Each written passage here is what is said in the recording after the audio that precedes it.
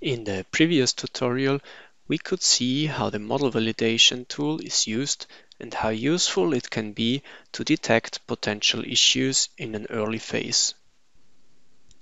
In this session, I want to show out some powerful tools to detail the road model with a bus stop and a specific rounding for an intersection.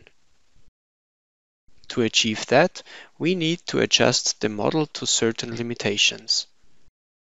These limitations can be any 2D or 3D polyline that we first need to identify as a new axis.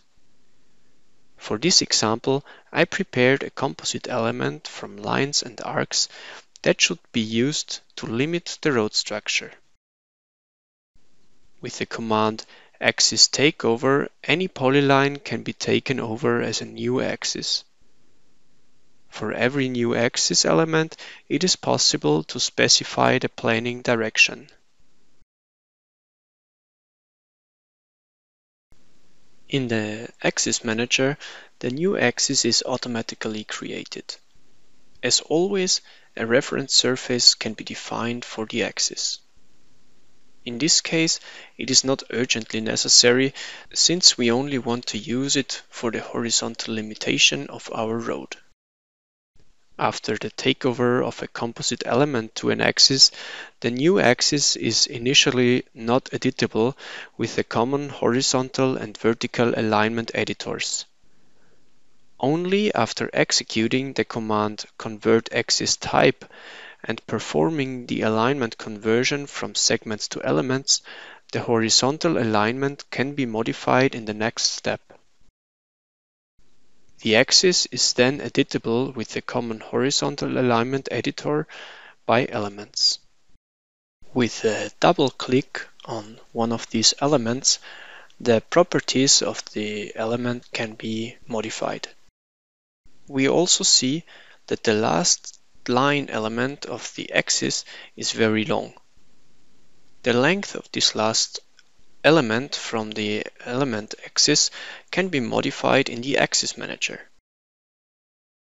After restarting the horizontal alignment editor, we can directly see that the length of the last element is updated according to the settings. We also execute the axis takeover command to convert the curvature lines in the area of the intersection, and we rename the newly created axis in the Axis Manager.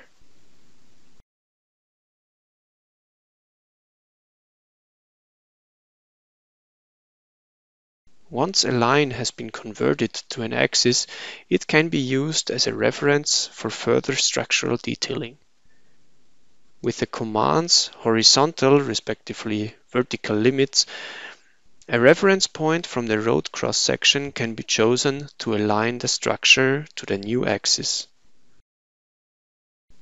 It is also possible to modify the calculation mode, which allows defining the condition when the limit calculation should be executed. In this example, we use the strategy to adjust the structure to the exact limitation line. After applying the limit for the creation of the bus stop, the result can directly be seen in the model.